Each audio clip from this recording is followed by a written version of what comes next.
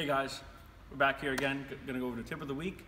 This week's tip of the week is how to tag up from third base. So from third base, I always tell my kids I want them to take a conservative lead, primary lead. So I just have them take 2 steps, get ready. Their eyes are always on the pitcher's feet.